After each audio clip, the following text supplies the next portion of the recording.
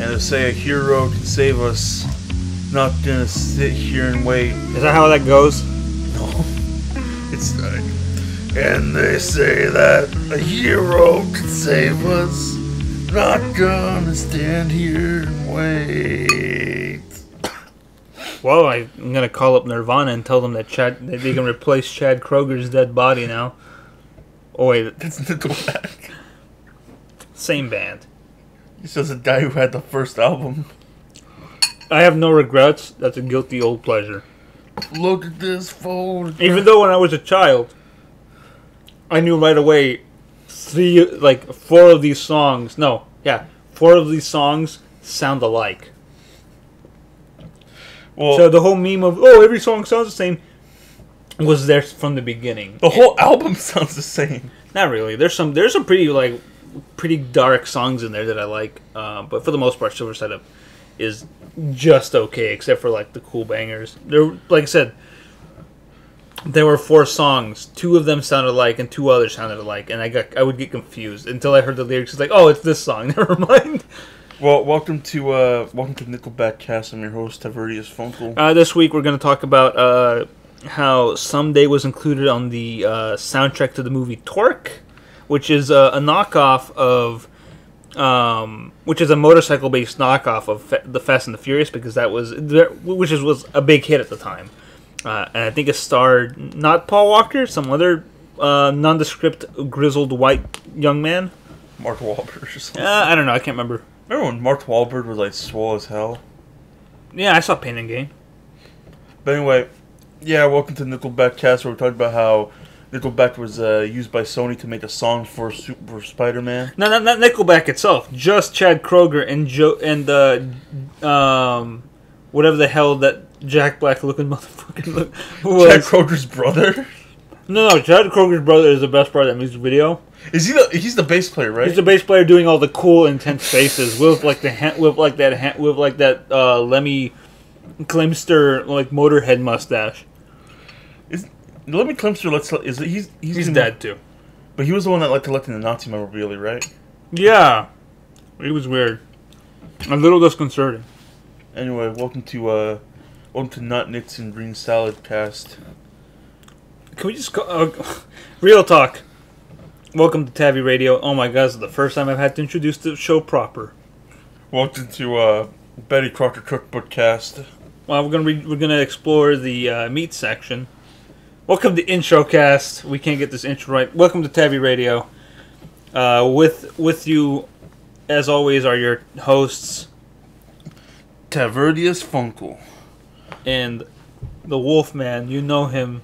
You sort of love him. No, I think people love you more than they love me. We're not getting on this topic again. No. Stop being such a self-pitying cuck. No, the only person that self-pity around here is probably Saber, and that's why I keep him locked up. Yeah, and it's me, Lycan Jones. It's me. Hey, it's me. Who's the traitor, BC? It's me. You're lucky he wants you alive. Live dramatic reading of that episode 5, aka the watercolor episode, aka one of my favorite episodes I've had done. You still have the originals for it? Mm-hmm. Are you kidding me? Those will go on sale on eBay very soon. You could probably make a couple bucks off selling that. Wow, $13 whole off of all 50 shots. No, I'm kidding. I think there were more. If you sold that for $13 and there was 50 shots of that, I'd do some quick maths. Hi, welcome to Capitalism Cast. Well, I don't know. You'd be selling them for about $3.84. $3.84. Capitalism is broken. We have USD. USD, that is. I say we seize the means of production. 34. That'd be €4 and. Hey, you know what's better than 34? 340 pesos. No, 24. But anyway, welcome to We Don't Have an Intro. We've had many now. I don't know. What's the Mid-64 say? Theme song? Theme song. No, we don't have a theme song. The theme song comes before the show. But anyway, this podcast has been a failure. We're gonna just turn it off right now and go home. Think about our lives. Just go. You guys can go home now. I'm done. I've had too much to eat. You've barely started on your bowl of jello salad. Alright, So, alright, let's start my new segment. What is Taviface eating?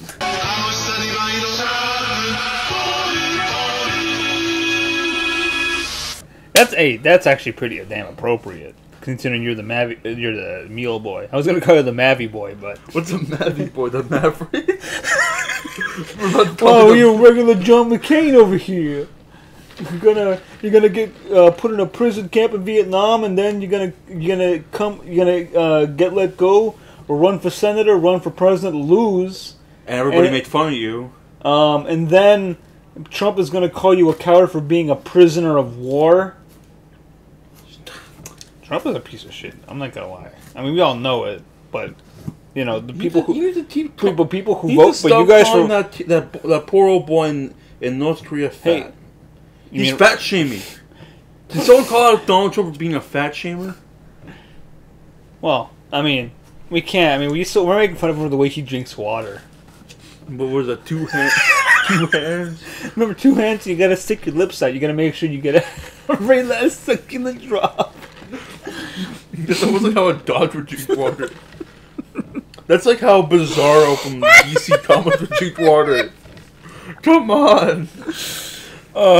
You guys voted for him. I've never I have at least. Hey, say what you want about Obama and every other president before him. At least they knew how to fucking drink and eat. Also, Trump.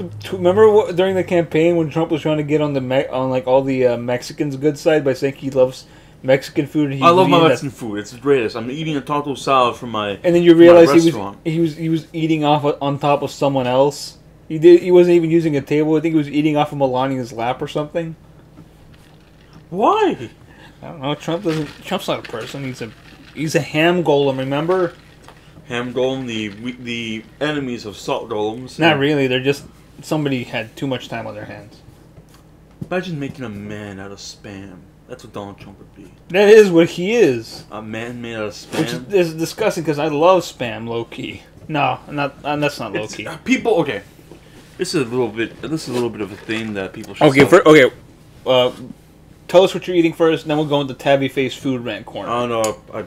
I picked up this. I don't know. I walked here, saw some homeless man in Romania. Picked up this jello salad he was eating. Pretty good. Got some cottage cheese, pineapple, coconut mitts in it. Cool Whip, I guess. So what do I give out of 10? A solid 8. Hell yeah. But back to what I was saying. This is a bit of my message to artsy fartsy food guys. Don't be afraid of Spam. Come on. If our boys out there in World War II ate it, then we can eat it. People do eat it. Spam's delicious. Fry it up. Put it on an egg. Fry it up. I'm using the delicious Hawaiian pineapple sandwich. Yeah. It goes good with pineapple, man. Pineapple? Barbecue, teriyaki sauce, pineapple. But people need to stop being afraid of Spam. People should just eat more. I'm not afraid of Spam. I buy it a lot. There are so many people out there okay, there's so many people don't actually know about me. I follow closely what food culture is nowadays. And I hate it. I hate these artsy fartsy hipsters being like, hey guys, here's how you make a cream corn. Put some scallions in there. Make sure you cream up that corn. Make sure it's all locally grown. Make sure it's all locally grown. Here's some whole milk that I bought for $20 from Whole Foods. Quit being like that. It's bespoke. It was made specifically for me by a farmer who owns one dairy cow who only milks it once a year. Which, oh my god, that poor cow! It needs to be milked a lot. And here we have this. I don't know if you've ever this corn that's been. Look, I don't know if you've ever been on a dairy farm or have milked cows before, but my family has. And you got to milk those cows every morning. I imagine because you're a lycanthrope, your whole family would have been lycanthropes as well. Oh no, my family are a normal Mexican family. I have a condition that I've embraced. Got kids, Mr. Maniac? Oh, nah. Not anymore. What's that mean? Did he just leave his family and fade away from them, or what? Look at this. He's got a whole bucket of chestnuts. Is he foraging for his own food? But anyway, back from Mike and Jones foraging for food, which how we should be in food culture. We shouldn't go back to the 70s, but I think we should go back to the 2000s, where it was just Elton Brown and Guy Fieri going around. I don't know, man. I mean, binging with Babish makes a strong argument for making beautiful-looking food. But that's food from movies anyway. He can be a little artsy-fartsy about it, but I still enjoy his content. I don't know, man. I mean, like, someone once said that like it's hard to appreciate like artistic food culture when you know that like some of that food could be going to starving kids in really any country. At least we know with Babish when he makes like a big thing like is El Tampano, he ate it with a bunch of dudes. So no one they sold that food didn't go to waste. Also, quit with that food could have been to Africa. Come on. Oh, I didn't say Africa. I meant this country. It could have gone to like there are starving kids in America too. Would you? So okay, here's a video that everybody got. Everybody gets mad at like Matt's Mofo and Filthy Frank for wasting like a bunch of ramen in their ramen off video. Do you think would you be posting in the comments of like that food could have been going to starving children? I think they're being ironic when they say that. No. Like, God. I wouldn't. Well, first of all, that's not my first thought because again, I watch food videos where they make really beautiful looking food and find new. Here's the thing: we're now in like the age of like fusion food. I mean, we've been in the age, but now we're reaching the point where like we're embracing. Not only, I mean, back then, making like certain foods look nice, which is like that really nice like you get like one tiny single serving of a food, but with like this nice little drizzle and like one leaf, and that counts as a salad. We should get away from that. I don't like. We're getting away from that. We're slowly making it. We're in the fusion period. So now we're fusing that kind of like fancy like haute couture. Haute cuisine. Couture is fashion. Cuisine is haute cuisine kind of like look, and embracing more of like combining it with like actual servings that a non-rich, I'm watching my weight person would eat. But I hate when like the person's like, "Oh my god, look at this basil I just picked out from like the garden 5 minutes ago." It's like, and he just like snorts it up his butt or something. He's like, "Man, this is the best basil." Yeah, I mean we got to get away from that. But then again, I think it should be like, check out the basil. Let's chop it up a bit, put it in the sauce. I mean, well, Babish does that, but he also expects you to make every single part. Like when he doesn't expect you to just use waffle mix. No. He makes you to make a whole fucking like waffle from scratch, which is asking a lot. He doesn't just expect you to buy like caramel sauce in a bottle. He wants you to boil salt. Which, to be fair, it's like that's good information because then like you know how to do that now. See, cooking nowadays should be how Boris from Life of Boris does it, where it's like, here is. Oh, that's what you mean? It's practical. Yeah. I mean, I think we're getting to a point where I think we're always getting better, like with food. I mean, I think my favorite period of food was just like good eats Elton Brown era. So 2000s. Yeah, because you know what? Here Elton Brown is before he went all Breaking Bad, and he's probably like selling cocaine and like doing all these things to fund Iron Chef America. No, he's not selling cocaine. He's selling like it's like what if when Heisenberg says, "Jesse, we need to cook." They actually cooked. Iron Chef America. Oh god, that was a good show. I remember watching that. That's the thing. The chairman was my favorite character. They had all the start. Yeah, all. I don't know. Like I know the chefs from that era, like good old Mario Batali. And your favorite man, what's his name? Bobby Flay. Bobby Flay's a jerk. He is a jerk.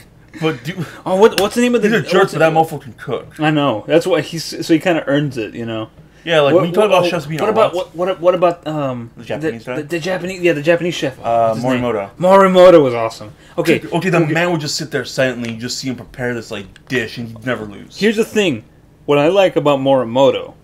Welcome to Foodcast. What I like about Morimoto is that like everything he makes, you feel almost guilty about eating it because remember when we were talking about like making food into art?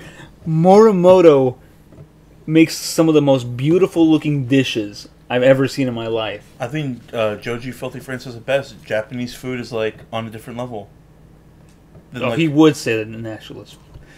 He also thinks we have an obsession with ramen and sushi when we should really like be appreciating things like kontatsu. Oh yeah, tonkatsu. Yeah.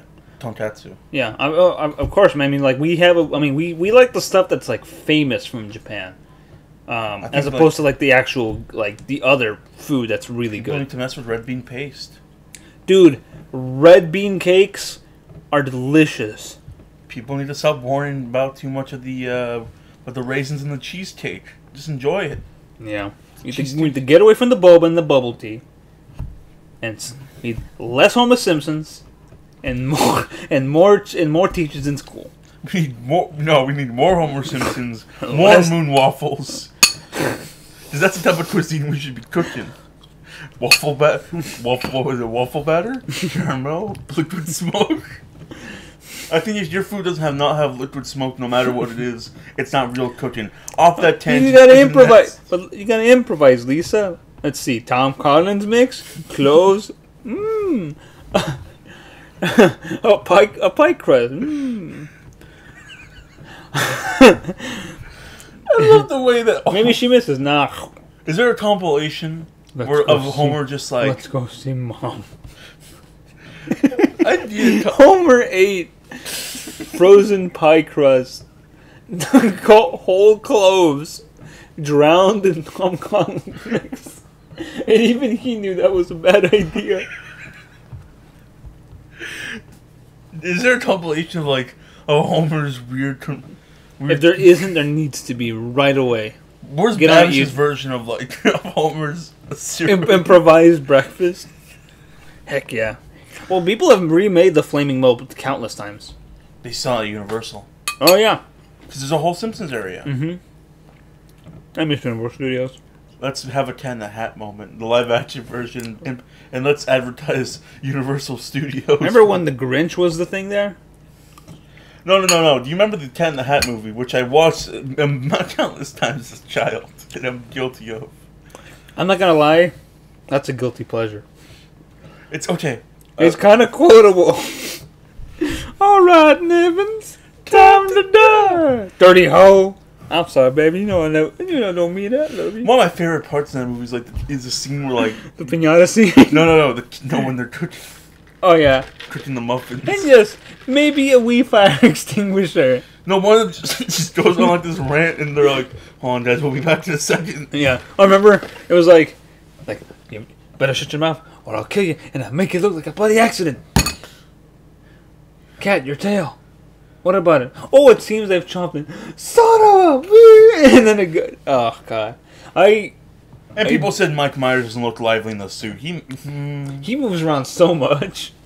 Compared to Jim Carrey Jim Carrey's face molded to that makeup. When he pulled off that that Chuck Jones Grinch smile, that whole face turns into one rictus grin. Here's the thing. I like both, man. I'm not gonna lie. My girlfriend's dad put it best, with just I don't think we needed a movie that psychoanalyzed the Grinch, but I think we're a much better society for having done so. I mean, I think we could do away with the whole again finding out why he's the Grinch. But I also can do away with the fact that the Who's don't need to have that makeup on. They're trying to make it look like God, yeah, it's really unappealing. I'm not all What of them. came first, Grinch or Cat in the Hat? Grinch. That was the start. Okay, because that explains why no one in Cat in the Hat looked like a Who. Because they're not Who's, apparently. Only the Grinch has them as Who's. Which is weird because here's the thing. So almost was there a whole trilogy of these live action Dr. Seuss's? No, there was only 2. I thought they wanted to make a trilogy. Well, Horton Hears a Who would have been. No, that's the whole CGI. Yeah, especially that stupid Lorax movie. How did they get so popular? The Onceler and Taylor Swift. The Onceler is is a Tumblr heartthrob. Why? Because I don't know. I don't know. You go on Tumblr. Then they took that stupid Ice movie with Jack Frost. How thick can I be? But anyway, off that tangent of Dr. Seuss food. I got one more thing to say. Okay, so the only thing I don't like is the only 2 people in How the Grinch Stole Christmas don't wear Who makeup, and that's Dakota Fanning and Cindy Lou. Which, okay, I give it a pass. Maybe when they're children, they look like regular human children. They grow up, they get those weird noses. Weird lips. And the other person is the Grinch's love interest, which is the only hot who in the entire town. The one in, like, the skimpy Santa outfit. Also, I just like that scene where, like, he tastes whiskey. A lot of the opening scenes with him are really interesting because it's like the way he acts is like actually pretty relatable to most people, at least young people now. It's like, let's see, what's my schedule? 4:30, waddle until flowing. 6:30, dinner with myself. Dinner with myself. I can't cancel that. I can't cancel that again. That sounds like any old Twitter user. That sounds like me. Yeah, it's like the Grinch is actually relatable as like someone's like, oh wow. And Mike Myers in the cat suit isn't relatable. You don't go around chopping your tail off by accident during. No, I also don't go around trying to like disguise myself as a piñata or meet Paris Hilton in underground raves. Oh yeah, she was in that movie. In the deleted scene. Oh yeah, you don't go around advertising Universal in this weird roller coaster. Which is what I was trying to quote. Also, you know what a weird thing is? So the woman that plays her babysitter, who's supposed to be like a really bad like Asian caricature, is played by a Swedish woman. They turned to get Lucy Liu in a fat suit. That would be great. I would actually love that. I think that would have made that joke funny. Oh, you whizzed my taco. Alec Baldwin was in that, and he played a monster. Wait, was Alec Baldwin the boss of their mom? No, was he? He was the boyfriend. Oh yeah, the one who looks all perfect and looks like he has a good job, and then he goes home and he's just getting repossessed all the time, and he's like a fat slob in an A shirt. I think that was Alec Baldwin at his lowest. Alec Baldwin at his lowest was Thomas and the Magic Railroad. That was at his highest. You want to be in a movie with the talking train? Sparkle, sparkle. Okay, Tom's like I think this is the Happy Sunny Railway series. I forget what it's fully called. Oh, Shining Time Station. Yeah, I think Shining Time Station has a lot of weird dark stories too. Yeah, I mean, like in the first season, freaking Henry gets almost walled up like Cask of Amontillado style. I don't know. I still want my version of Thomas where which one do you like more? Which narrator do you like more, Ringo Starr or George Carlin? Ringo's classic, but I grew up more with George Carlin. Yeah. If you were watching it on PBS, you probably had You had Ringo. On PBS, you had Ringo. Well, Ringo's only in the BBC in actual Shining Time in the BBC one, but on the American side, we actually have Carlin first. I think, which is weird because here's the thing. Even on BBC, we had Ringo. Yeah, but if you're watching on PBS, you had George. Yeah, that's what I watched it on. But here's the thing. They got George Carlin, which is a comedian with a really filthy, cynical, stand-up routine, to voice a children's cartoon. If that's not irony, I don't know what is. But he did a really good job. Oh, he did a great job. I still want my Thomas reboot where, Thomas starts rebelling against her Topham hat. Or the fat controller. The fat controller left. You are wrong. Alright, so you want to get to the topic? We've spent 26 minutes doing intros and talking about food and talking about the cinematic masterpieces of Dr. Seuss films. The live-action Dr. Seuss movies. Alright, now back to the actual topic of the podcast. We'll probably just talk the other half. Where we want to talk about YouTube personality. Just pretty much what was it? YouTube personalities. It was YouTube personalities. We always talk about YouTube personalities. YouTube personalities, but where does it turn off? Or does it ever turn off? Or the fine line between playing a character and playing and being yourself, and when people use that dumb defense of, I'm just playing a character. This is not who I am. Because guys, I don't think you realize this, but I fall under playing a character. Taviface is not a monster who has monster strength and locks up his friends. We're not holed up in Romania. We're holed up in some boony town in California. Hey, I like this boony town. We're holed up with the Goonies. I love this bar. It's my kind of place. Homer, you can just stay in my bar forever. Bar tavern forever? Take it from me. Well, Bart, looks like you're dead. One of my favorite videos of all time. Who's there? It's me, Buntain. Okay. Alright, so anyways, so one problem that I've always talked to Tabby Face about, and I've always told him this because of my certain criticisms with a lot of YouTubers, and it's when YouTubers do videos where they play a character, quotation marks, and after they say something that is kind of horrible or act in a way that's really bad, or just do something that is not acceptable by polite or at least like, you know, a society that has some decent moral values.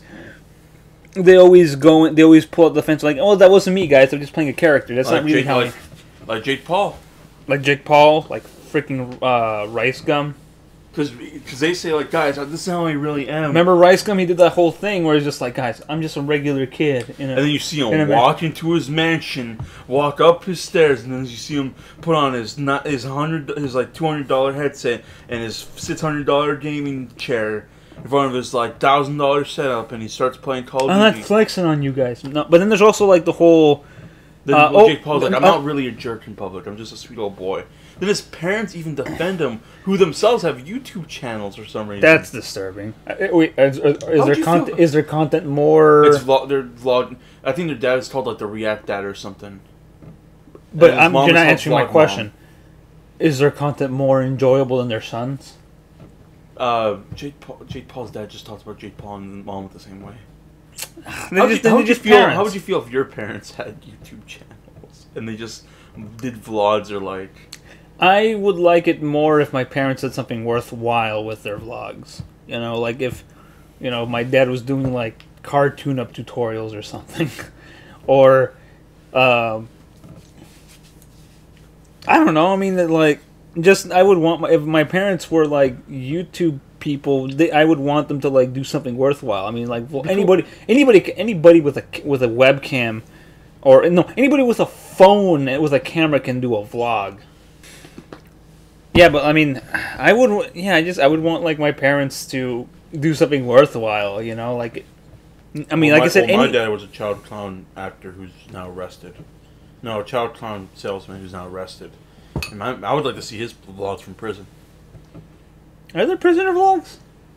That'd be interesting to see. Give let prisoners have like as a way to reform. No, but then like, what if they start like convincing the public to like help them get out of jail? Like to help them say that they were innocent and maybe they weren't. Like, what if they're actually convicted like criminals who actually can be proved that they did wrong, and then they had the public. Well, I wouldn't want to strap a camera onto my father because he's in jail for a good 50 years for child clown abuse. I don't know. I can't legally talk about this. You just did. All right. Anyway, well, we're not in U.S. jurisdiction. We're in Romania. Well, it's like if they gave old and now dead Charlie Manson like a People vlog. thought Marilyn Manson was dead. No, Charles Manson is dead. I'm glad. Hope he's burning in hell. This is the last time people listen to Beatles songs, in my opinion. Okay, I have a coworker at my IRL job. He actually bought the album. He has the album on vinyl that Charles Manson did, and he said it's some of the worst music he's ever listened to. Not because of the weird race war messages, but because it's just like it is literally like bad guitar strumming and hippie ramblings. So it's like, I said, like, is it worse than like the Shags? Like, no, the Shags are the Shags were a band made up of sisters who their father had a vision, I think from God, that said that his children would be these great musical artists. Reality was he was a crazy man who thought that and bought a bunch of instruments for his kids and said, "Here you go, make me rich." And he didn't make them rich. No, their music is awful and unlistenable, but really entertaining and hilarious. It is like the Room of music. I gotta look that up then. But or Manos the Hands of Fate of music. It's really bad. What do you like better, Manos or The Room? Like, everybody knows The Room, but no one knows Manos. Manos used to be the big thing. Like, before it was Plan 9, then it was Manos, and now it's The Room. This whole, like, trinity not dark movies, of, like... bad movies. Bad movies are so good. There's a whole list that you could look up. For example, Ballistic X vs. Ever is really bad. Assassins starring Antonio Banderas is really bad. But for me, I would have to give it to Manos because I have a longer history with it. And for me, in like that in the weird sweater thing, that was a fad. The master would not approve. Anyways, yeah, I mean, just like I just don't like when YouTubers always have to go with the whole it's just a character defense, because sometimes it's not a character. Like, a good example recently was well, not recently, but it's been going on for a while, but like CinemaSins, for example, has gone on many times to say that the character they play in their videos is just that. And when you look at their vlogs where they talk about their like thoughts on like the Hollywood machine and everything, there's no difference between who they are as a person and who they are when they're being like nitpicky assholes who think that their critiques are valid. And then when you say, oh, these are critiques, they're like, no, it's just me being a nitpick. These aren't valid critiques or reviews.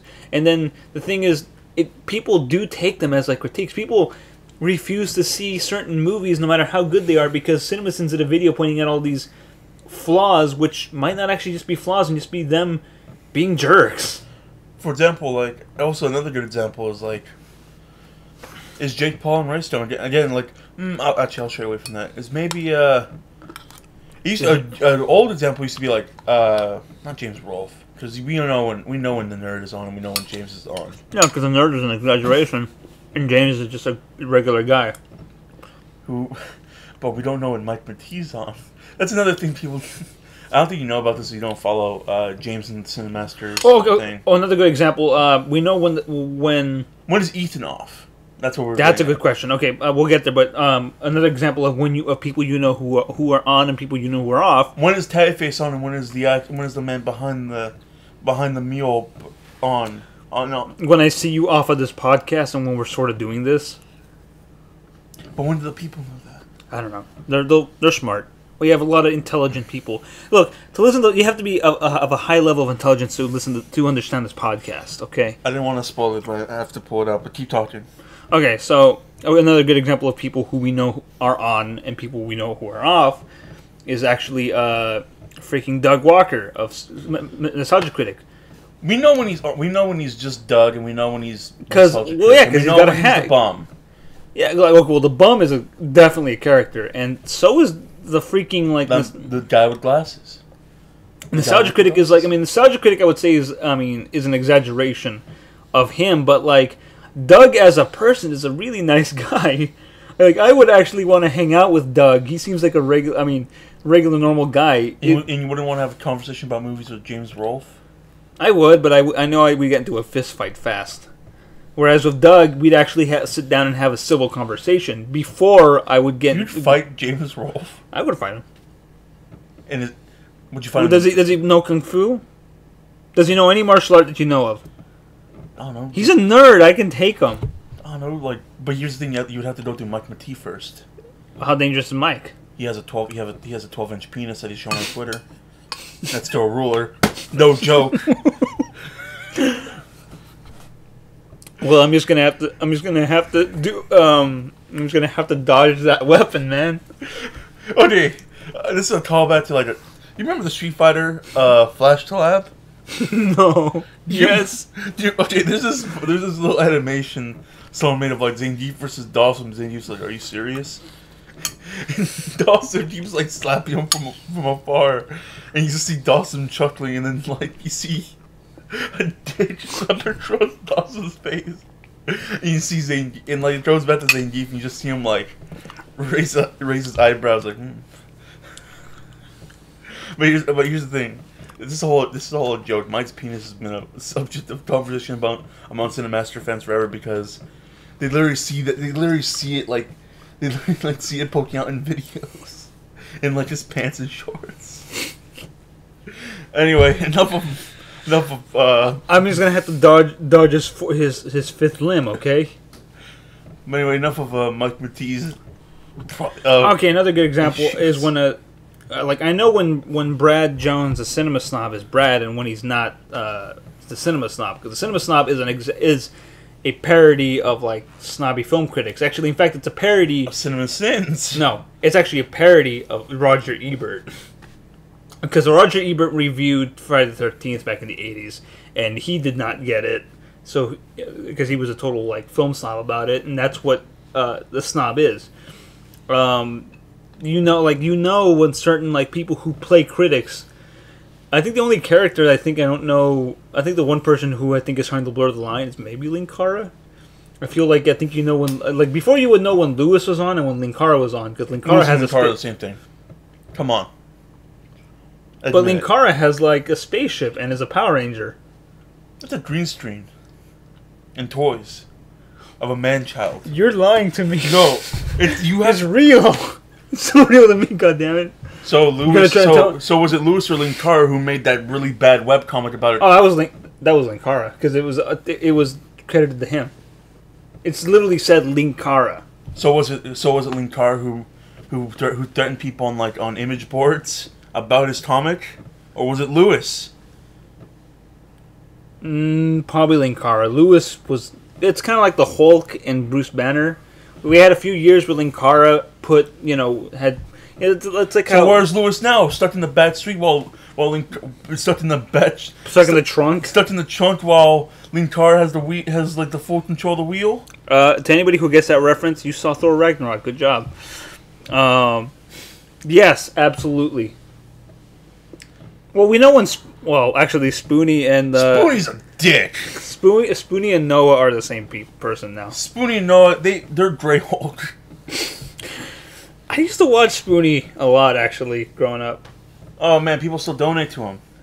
Well, it's because his Counter Monkey stories are hilarious. I mean, if you ever want to listen to like really great D&D stories, yeah, but we wanted that stupid movie he was making. We funded it, and we never got it. Still, that's it, Spoonie. Give me back my money that I never gave you.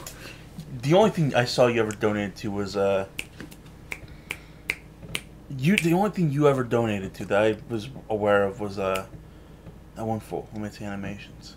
Oh, I actually funded the Kickstarter for the Blu-ray collection of Don Hertzfeldt. Yeah, which I still have all the stuff. I still have that 35mm frame from his movie.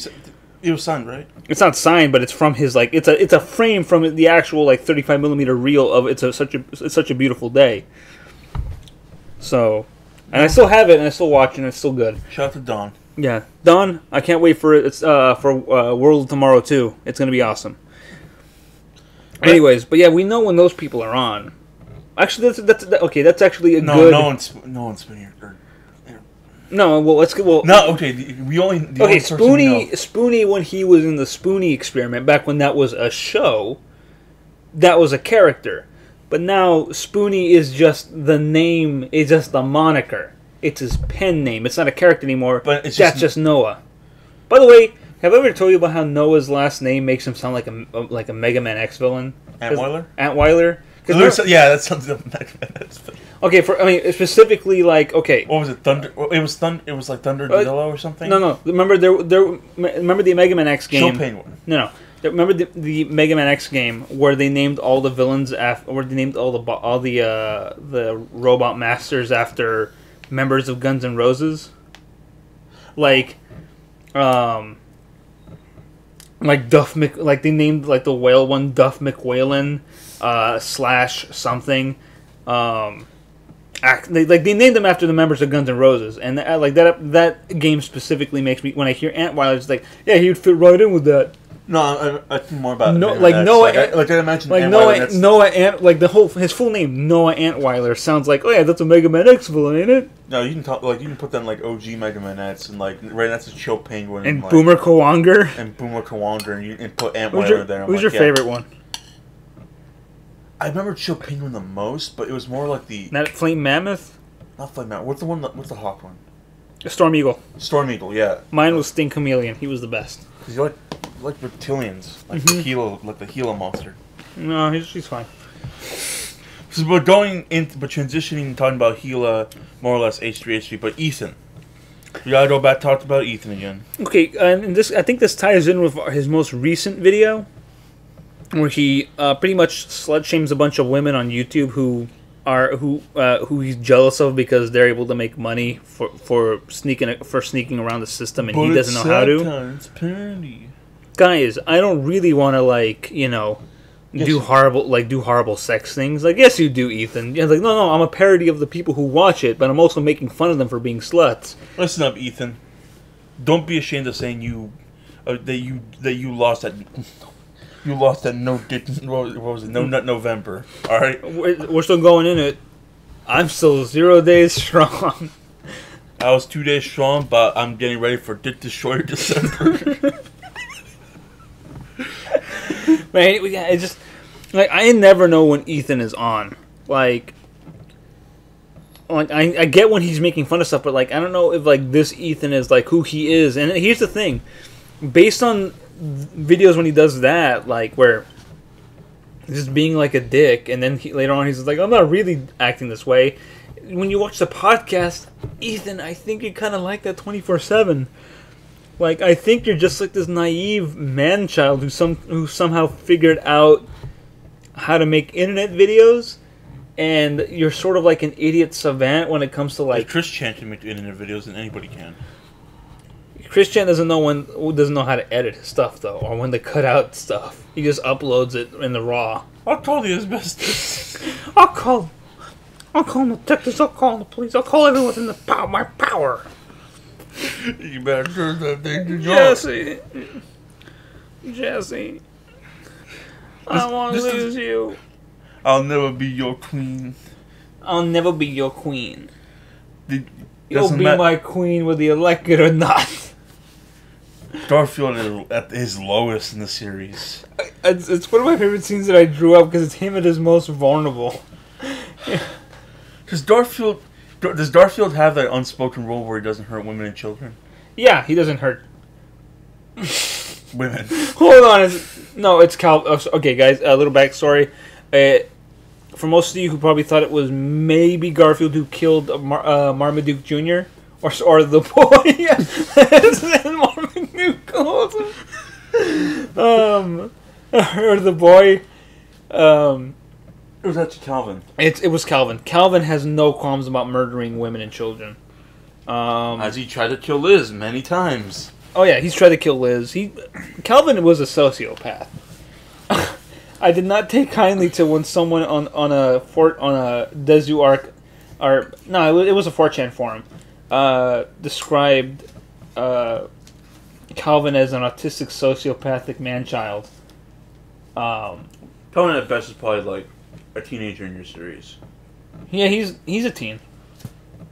His whole backstory was going to be actually tragic in the end because like he lost his parents during the Stand War. That's sadly something you'll probably never explore. Oh no, hell no. Because you're done with. I'm so done with it because I don't want to put myself in it. I'm just that's lightning in a bottle, man. Plus, you gotta share the spotlight with your guys like Dwayne and Danger Rooney.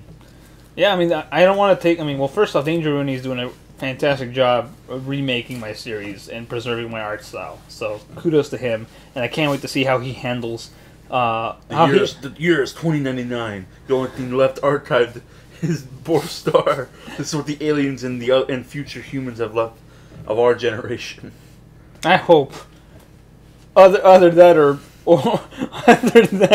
or a million, or they just find a secret stash of copies of Jingle All the Way. We believe this is what ancient society is like. No, they find a secret stash of Jingle All the Way, Jungle to Jungle, Christmas with the Cranks. Jungle to Jungle is a bad movie, and I grew up watching that, man. And of course, the whole Santa Claus. Remember when we had that love affair with Tim Allen for a while in the 90s because of Home Improvement and the year and the Santa Claus. No, the year is 2099. The apocalypse has happened. The only thing left in this world in terms of human record is are Tim Allen. VHS copies of Jingle All the Way. the Santa Claus, all 3 movies. No, there's 4 of them now. Oh no! All 4. There's been 4 Santa Claus movies.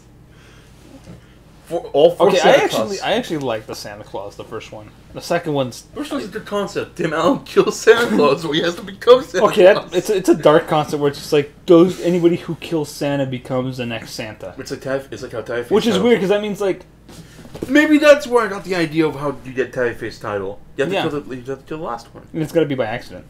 No, because I don't think anybody goes around searching to like kill Santa Claus so they become. That's a dark term for the series. Is that the 4th one? Someone's trying to kill Tim Allen so he can become the next Santa. Listen up. If anybody wants to become a Ty Face, you had to go all the way to the secret Alp mountains of Mount Meatball, hidden in the Himalayas, and have to go through all previous Tim Allens. It's guarded by Tim Allen clones and every incarnation of Tim Allen on TV and movies. So you got to fight Buzz Lightyear, Tim the Toolman Taylor, the Santa Claus, Jungle to Jungle Tim Allen, Last Man Standing Tim Allen, and then we're throwing like what's that Christmas movie? Really? No, what's a Christmas movie that Christmas with the Cranks Tim Allen? Yeah, that Tim Allen. Tim Allen is probably no, he was at his highest. He was trying to get funky with what's her face. Jamie Lee Curtis? Yeah. Which is surprising because the last time anybody wanted to get funky with her was Arnold Schwarzenegger in True Lies, where she was pretty dang hot. What was that Christmas movie Arnie was in?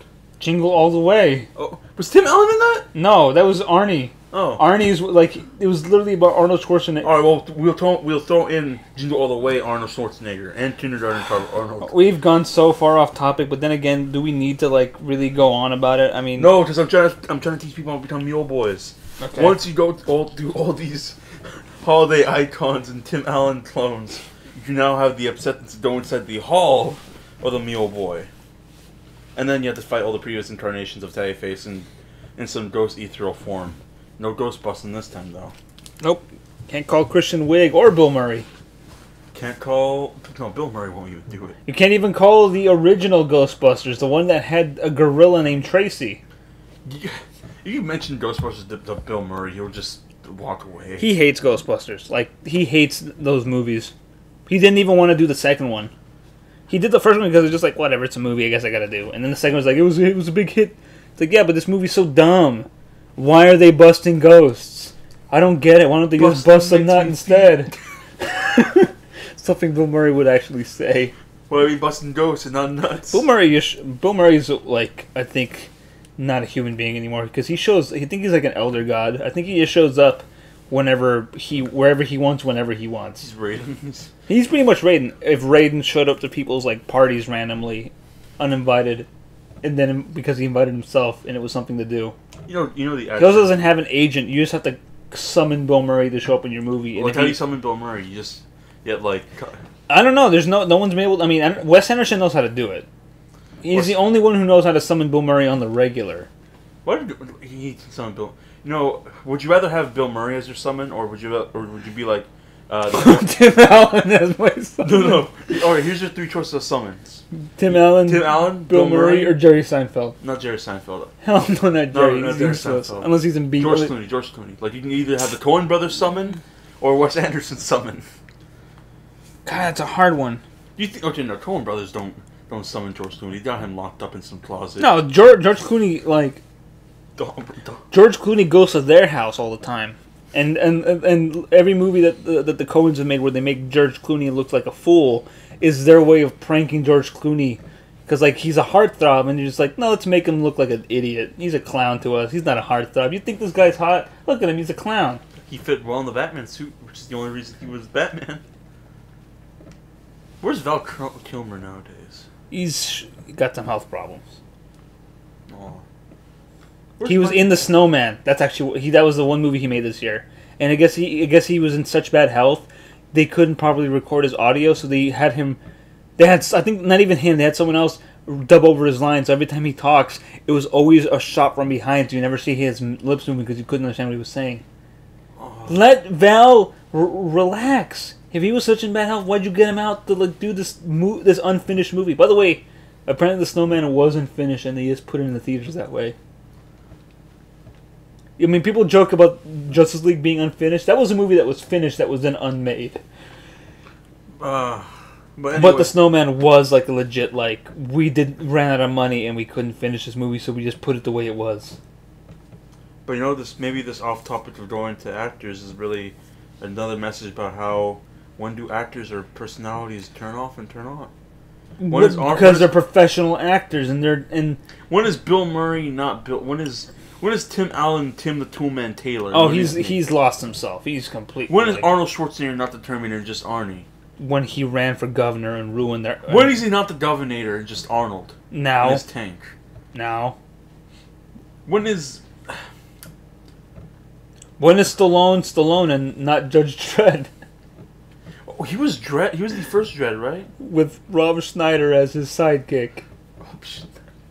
When is Rob Schneider not? What's his name? Deuce Bigelow, or the Animal, or the Hot Chick, or really any fucking movie showed up in like the 2000s and 90s. Yeah, when is Rob Schneider? When is Rob Schneider not? When is Adam Sandler and not a character? All the time. He never turns off at all.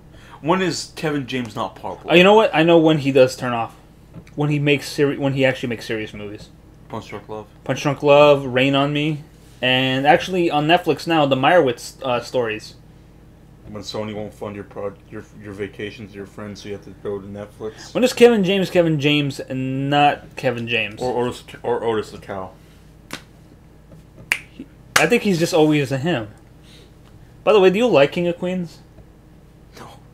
Do you think it's a bad show? Have you seen his new show, Kevin Can Wait, where like in the second season, they from the first episode they like open up with like, oh, my wife is dead, because guess what, the actress who played my wife on King of Queens, she had a guest cameo and people loved her so much because like, hey, it's just a King of Queens.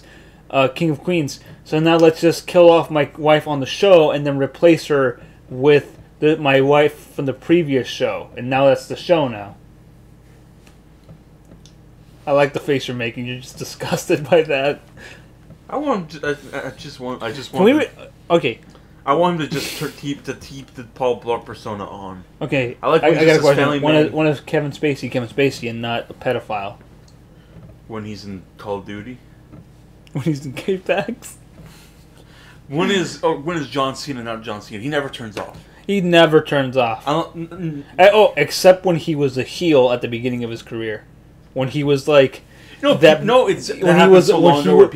was a swole wrestling Eminem knockoff, who used to do the 5-knuckle shuffle with a chain, and that was his dirty move, and he was always his whole rivalry was with Brock Lesnar. In fact, the steamed ham of a man. Yes, in fact, his move, the FU, is a parody, like a legit jab at Lesnar's move, the F5. Which the F5 is the highest rating of a tornado can get. But here's the thing. So, you know that happened so long ago that people nowadays asked. Oh, I know. No, people nowadays ask, like, John Cena, how come you never turn a heel? When is John Cena and not the Marine? Never. He's always the Marine. John Cena was still John Cena when he I'm saluting, by the way, at Tav. That's why he does a salute. He did that one Marine movie, and now everybody thinks he was a Marine. Even he thinks he's a Marine. Also, for some reason, John Cena still remembers that he was like Fred's dad. He lives in the refrigerator. Oh no, do you think when he's at home, Brie Bella opens a refrigerator and finds John Cena hanging out there? Mm-hmm. He's married to Brie, right? Mm-hmm. Okay. Do you think she has to like scold him? It's like, you emptied out our whole fridge so you could pull this stupid prank? Sorry, honey. I'm remembering. Also, how can a guy with thugonomics, with like a PhD in thugonomics, be so like that was from his heel days. I can't believe he still kept that. He still kept that, but he's such a gentleman now. Like anytime you talk to John Cena, he's just like, yeah, that's me. Always making kids dreams come true. When you have cancer, just talk to John Cena. He'll show up in a second. What do you want, Billy? John Cena. I'm here. What do you want me to do? Kill the president. You got it. I'll put him in. I'll drop the 5-knuckle shuffle on Trump. Okay, here's the thing. When are wrestlers just gonna start running for president? Well, wrestlers Minnesota had a wrestler for like God knows how long for Which one? Jesse the Body Ventura. Oh yeah, He was the governor. and he sucked. Oh, he was. Well, then again, there's not much goes on in Minnesota. Was Minnesota the water incident thing? No, that's Michigan. See, Alex Jones, we do need the floor in the water. Yeah, hell yeah, we do. We also need the plumbing infrastructure actually taken care of. You dumb bastards. I would like to turn the freaking. Okay. Again, another example of when they're on and when people are off. Does Alex Jones ever turn off? Jesse the Body Ventura didn't turn off. He still acted the same way he does in like freaking Predator when he was when he called himself a sexual tyrannosaurus, and that's what he acted the same way when he was Gov. Chew, you better chew this tobacco. It'll make you into a sexual tyrannosaurus. I don't think I want to be. That's my favorite phrase. Where are you? Like my business card says, like in Jones, YouTube animator, podcaster, sexual tyrannosaurus. Mine just says mule boy, fat man, bum. You're not a bum. No, we live out in a radio tower. You do. I only come over. Well, I got everybody else locked up. Have you fed like your other hosts? When's the last time you fed them? You mean today or like? Yes, today. I can bet you on that one. Let's see if they're still breathing. Oh God, Tav. I kind of. I want more stories from Kisaragi about Psych Anime. He broke out a while ago. He broke out. You guys had a fun day, but it was all a ploy to get him back in. Yeah. Yeah. Yeah, that's how it goes. I had to find him, like... You know how many rooms he's destroyed? He literally just punches his way out. So he's like Ricky O. Yeah. Jesus Christ. He punched his way out of each room. Anyways. There was even a time where I shoved him in the same room with Saber, and well, you know how that ended. Saber died and Turuma was also killed. Yeah, well, it happens. Well, yeah, that happens. Anyways, I mean, like, the whole... Back to what we were saying, though, like, the whole when are people on, when are people off, I think it also ties in with this idea of, like... I mean, I've already said that I think it's a lazy defense. Like, when people say this, they say it because they want to keep this facade of, like, they don't want to be responsible. They want to absolve themselves of any, like... It's like, oh no, it's not. It's vlogging Jake Paul that was a jerk, not real normal boy Jake Paul. These are all stunts. It was a prank, dude. Like, I mean, Joey Salads, I think, is never off. I think that he's just a big dummy. He's a big dummy who's willing to get, like, tasered or pepper sprayed by Justin Roiland. Okay, all those pranksters, and I love them because they're never on. No, yeah, they're. Nah, I'm pretty sure you don't like Prank Invasion. That sexual predator. Well, that fake one. He doesn't actually go out. Well, he's a sexual predator, not a prankster. Well, yeah. Well, he. Okay. All right. Let me rephrase it. I like the Bradbury boys and like Joey Salz. Actually, you know what? They're just so honest about Prank themselves. Invasion. If you actually dig into his whole thing, he's actually a con man. Okay, when is Max on and when is he off? Because we know when Joji is on and off. It's super it's like day and night. It's because like Joji's like a really nice guy. It's Jekyll and Hyde. But it's really weird because like he chooses to like act like this really despicable character. But okay, here's where I go into like my next thing about this. We're going a little long, guys, but this is my final point. There's a great Kurt Vonnegut quote. I probably said it on the show before, but it's from a novel he did, where a person, this down-on-his-luck writer, gets recruited by the U.S. government to infiltrate the Nazi regime as an officer and pretty much be their spy. And one of the quotes is, "We are who we pretend to be, so we must be careful who we pretend to be." So, in this book, pretends to be, disguises himself as a Nazi. He has to pretty much act like a Nazi, and he pretty much becomes one. Like, people look up to him and, like, as this, like, white supremacist fascist. So it's like, by the end of it, he pretty much just, like, kind of ends up believing his own thing, or people believe who he is, and he just kind of becomes this person. So my question is, like, when does, when do you lose yourself in a character you're playing? You know, like, there's always that blurred line of, like, maybe this person, like, in examples like Cinema Sins or Rice Gum, maybe they were always this jerk.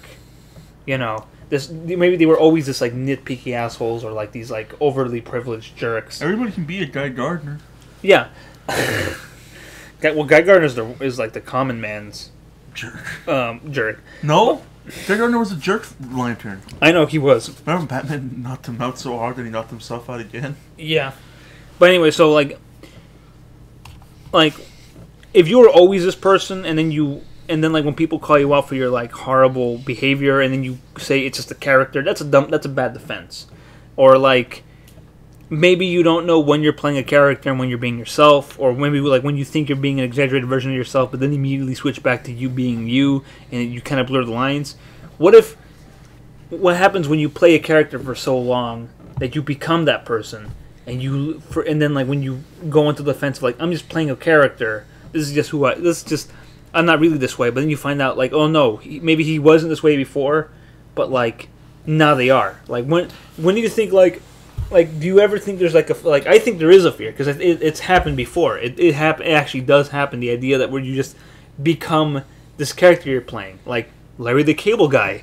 He wasn't that. He was just a regular white-collar comedian who was kind of boring, and then he found success in playing a redneck stereotype, and now he is that. Now he's become Tom Mater. Yeah.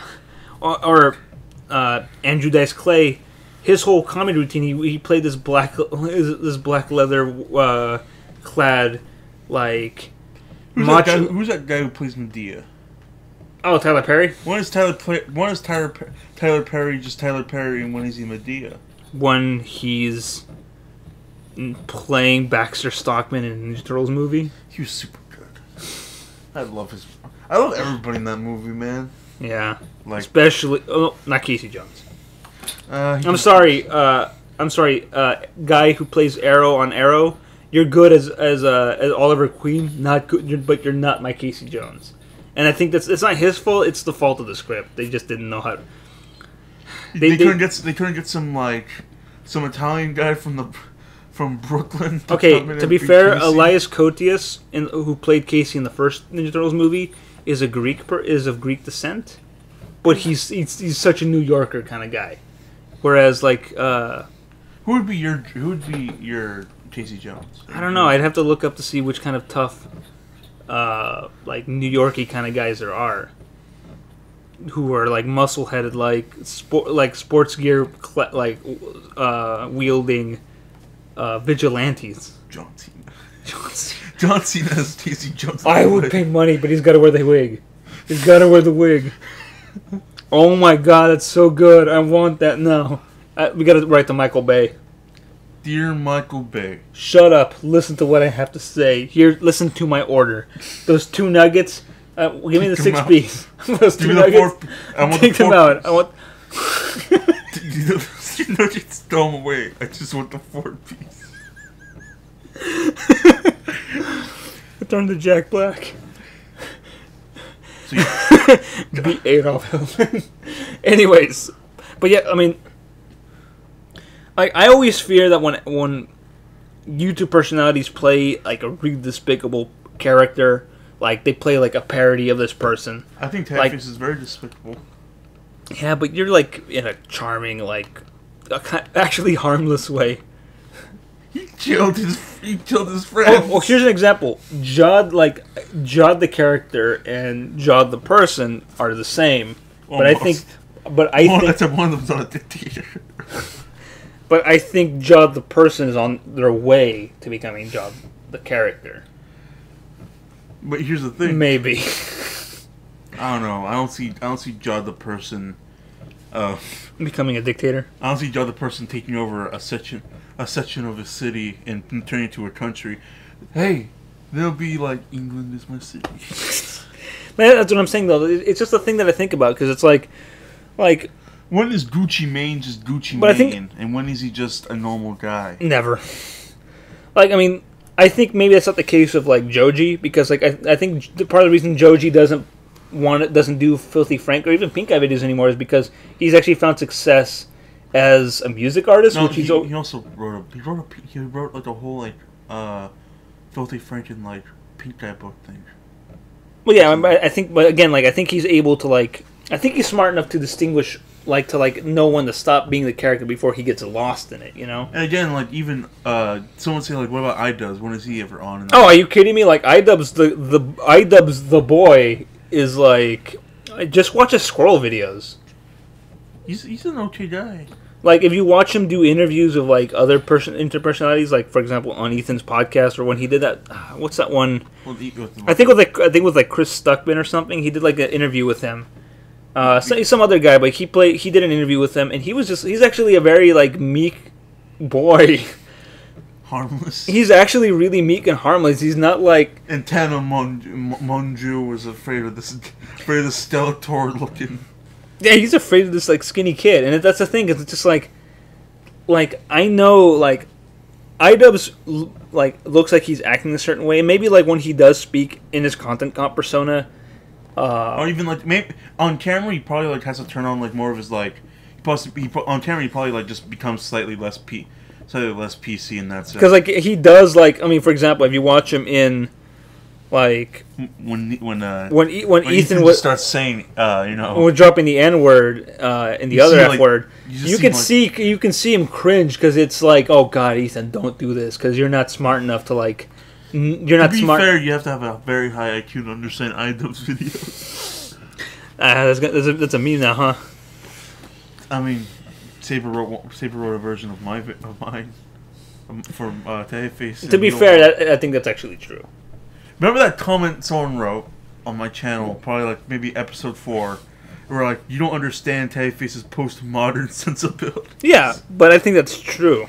Anyways, he's like, ahead of his time. I think people like Joji and iDubbbz do know when to turn it off, and I think they do know, like, they're smart enough when to turn it on and when to turn it off. And I think you can see Matt's turned off, like, being Matt's when, like, during his, like, Pokemon videos or his own. Oh yeah, because he's a big fat nerd. Yeah, he's just. But what about anything for views? It's super hard to tell. It's also super hard to tell when, like, Keem is on and off. No, Keem's never off. Oh, I feel so bad for his family. I think he's only, like, turns off and becomes a normal guy when it comes to his, like, daughter. And it's, like, maybe his girlfriend. That's, like, when he's off camera, just, like, having family time. Except for the fact that he ran over a dog on New Year's Day. Never forgive. Yeah, what about Colossal? When do you think he's on and off? I think Colossal... I think that's who he is, right? Yeah, I think Colossal's just a big prick. You used to be so pro Colossal. It's funny to see you. No, I still am. I just know he's an asshole, and that's his character. Well, for example, like... I'm at the podcast. You can see in the podcast, you see, like, the episode where they had Zoe Berger was so heartbreaking to me, because, like, it was a legit, like, it was a hit job. That was a complete, like, Keem and Zoe did this whole thing just to aggravate and, like, pretty much, like, ruin Clown's Day, and it's something that it's just like listening to it was... Colossal lives in some, like, hut in Thailand, so he's ahead of our time. I think we have better living conditions than him. Wow. Anyways, like, I just think, like, I always wonder, like, I think with YouTubers who have, like, maybe not a greater grasp on, like, themselves will probably lose themselves in, like, this character. Like, it's funny you say that, because, like, you see someone, like, I think live streams are super, like, if you want to know how the person really is, I think when they live stream, like, a game, they really become who they actually are. Like, for example, like, you think anything for views like this big fat jerk, emphasis on fat, but when he live streams, he's just this really chilled out guy. Yeah, I think that's for sure. I think, like, I think a lot of people, yeah, you know what, I agree with that. But yeah, for example, like, you know, who else? No, because Ricegum live streams, and he's always just been Ricegum, so that's just how. No. Yeah, that's how he is. A bit jerk. But okay, here we go. This is the example. I think Colossal streams like just games, and you just see him get frustrated, like especially at Cuphead. He's just kind of like everyone. Yeah, you know, Darkside Phil actually beat Cuphead, but he couldn't beat Persona 3, which he has me still blocked. Does Saber Spark still have you blocked? Yeah. I'm not sure about the other. I know. Pan Pizza is Pan Pizza. Okay, J-List, by the way. I wonder if Pan. Okay, do you think? I think Pan Pizza is always like that. They like on and off. Yeah, Pan Pizza is just a prick. Actually, I would say Pan is a bit more lighthearted when he's actually on, and super dour when he's off. Watches like. I think he has to try hard to cheer himself up to be. I think his character is he's a little bit more up. And he's more of a downer in real life. Watches like Gaming Channel. You see how Pan it really is. Gaming Channel is the best form of a person's character. I mean, I would never. I mean, I think this show is more when I'm off than because if I did a streaming thing, I would just Bob Ross the whole thing, just be more soothing. Like my characters would just be like Bob Ross if he was playing Atari games, or Bob Ross if he was trying to build a spaceship or tie balloons to people, see how far they go up into space into another planet. Yeah, or Bob Ross when he's trying to play a cowboy game that harms the player more than it harms itself, more than you harm other people. Fistful of frags. I feel like that game tries to steer you wrong. I love that game. I that was my online multiplayer shooter game that I pretty much played for the last few years. That was my TF2 replacement, but now I'm back to playing TF2. If you guys, I dare you guys to find me on TF2. They won't find you. You don't speak. You're not one of those people that kind of speaks on things. I know, and I was playing last night with a bunch of people who were talking. And I was the silent, I think I had them thinking maybe this dude's a bot, but he's got Skeet as his icon from your John version of Skeet, or just my version of Skeet, the one with the magic unibrow scene. So yeah, if you can find them, that's me. Now let's wrap this up. You got anything else to say? Anything to advertise? No, I mean my thoughts are pretty much just I learn when to turn on and off. Yeah, learn to when to turn on and off, and if that's who you are, you should just be honest, man. It's we all know, if we can pinpoint when you're on and when you're off, based on the videos you make or the streams you do, then don't pull out the whole "that's not really how I am" defense, because no one is gonna believe that. Only the children who don't watch everything you do probably do, like the 8-year-olds on YouTube that make a majority of everybody's audience. Which I don't believe even 8-year-olds watch. Yeah, 8-year-olds do watch my content. I don't think 8-year-olds watch my content, but I think they do because only 8-year-olds would write top 10 anime battles on everything you make. I don't know. I'm getting. By the way, for people out there who watch my videos, I'm getting real tired of people posting top 10 anime battles, top 10 anime betrayals. I'm getting real tired of those comments because they're dumb and the meme is when old. When is Watch Mojo going to make a top 10 Legend Jones video? If they do, I'll take back everything I said about Watch Mojo, and I'll show up to their offices and pick a fist fight with their president. John, you take this damn thing down. You upload it. You upload it and you unload it. Cut it down. I'm very angry now. I opened myself up to you guys, and you ruined her life. You hacked into her. Tell your Terumo story now. Alright, so the other night I got an email from Change.org that I like. I try to be a full-on rapist, so... Sorry, a philanthropist. My bad. And... Oh, God. Anyway, and I try to, if I see something I like to sign it, something. So I saw one about, Terumo slaughter. Elephant slaughtering in Africa going on. I'm like, oh, I want to put a stop to this, but I couldn't help but laugh when the literal email title was called Elephant Slaughter. You just thought of Terumo first. I thought about the time Terumo was killed by Hisaragi. where Turmo almost went full elephant. Wow. But anyway, before we end the podcast, I'll do a shilling. They don't sponsor specifically, but they do sponsor me. Click down below if you want anime items and save 5%, I think 10% off from J-List and get your latest hentais. Nice. I am not shilling anything except watch the skies. Because you know.